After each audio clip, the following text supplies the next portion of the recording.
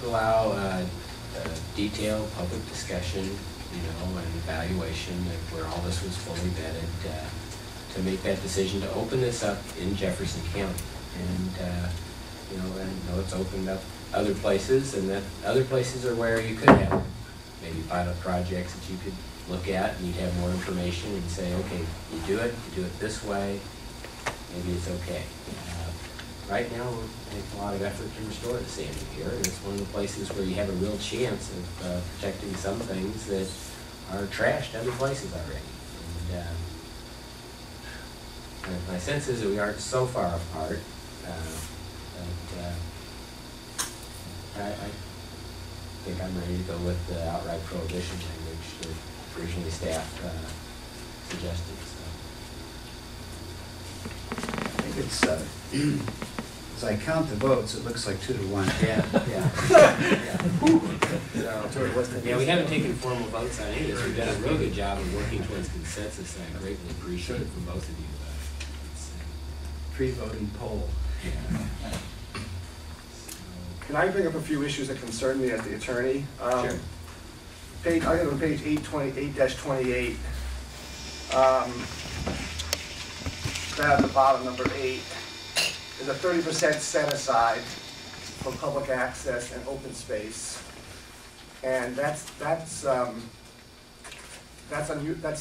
me that seems like it's an arbitrary number that's not going to satisfy the proportionality and the nexus requirements of cases like Isla Verde, which is ISLA, Verde, V-E-R-D-E.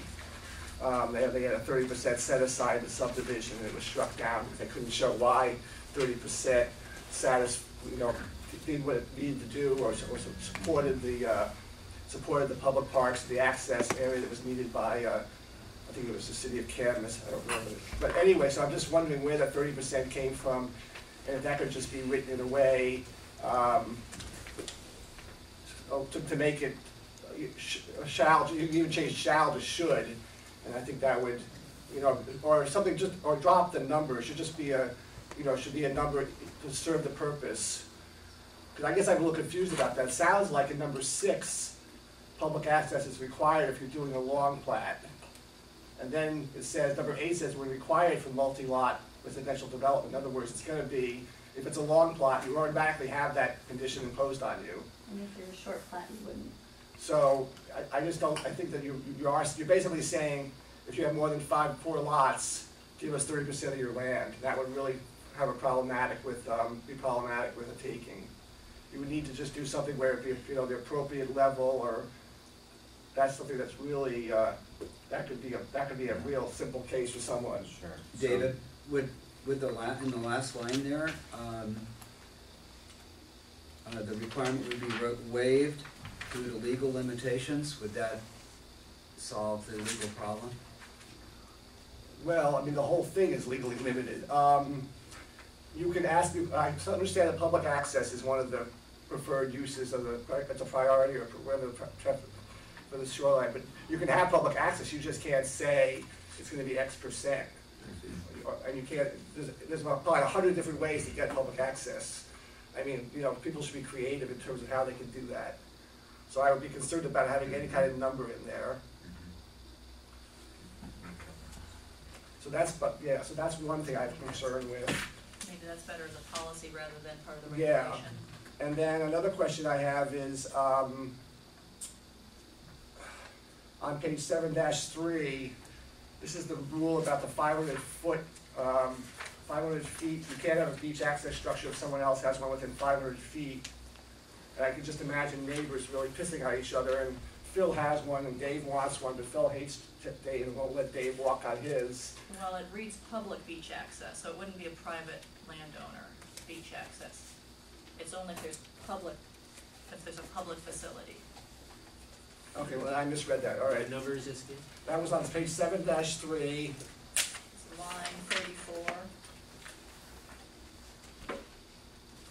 This is allowing beach access structures, and in fact, the edit that was given by the board is that line 28 will read, when allowed, private beach access structures may be located within the shoreline buffer, provided that 1, 2, and number 3 is there is no other available public beach access Okay. within 500.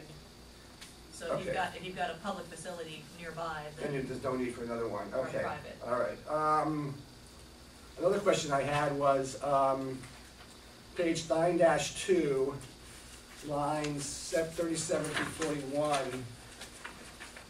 Again, I'm working off the August 20th version. Which is the DCD version. Yeah, right. Okay. Okay, so you have a bulkhead that's deteriorated such that the OHWM has been established by the presence and action of water landward of the bulkhead. Then the replacement bulkhead must be located at or near the actual OHWM. So who determines that? Ultimately, ecology, and this is an exemption straight out of the statute and the WAC. Okay, So we haven't crafted these, we've really just all right. copied them. And ordinary high water, by statute, is the final decision is ecology. But you guys can call it and then they can dispute it, is that what happens? Yeah, we'll make the call in the field, and if it's controversial, then we'll bring in ecology. Okay. All right, on page 8-27, lines 21 to 23,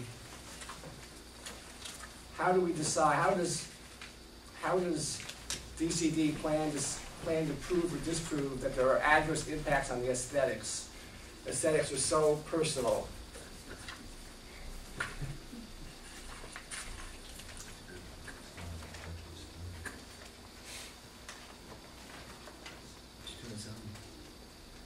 Well, I think that's- the rest are being measured, it seems to me, that one can't be. Well, that's again getting to the public access concept as an overarching goal of the statute. And access includes visual as well as physical, and the visual includes both looking from land out at the water and being on the water and looking back at the land. I think we'd really default more to SEPA, and aesthetics is one of the areas within. the Aesthetics is in SEPA? Mhm. Okay. David, would aesthetics be something, a reasonable person in reasonable circumstances, you could be using that as a guideline? If somebody wants to paint all the trees on their property international distress orange, for example, that might go against common That might understanding fail, of that aesthetics. might fail the SEPA test as a problem of significant adverse impact that they could mitigate or condition against, yeah. So I think SEPA would, That's all right. SEPA would do that for you. Okay, page 7-34.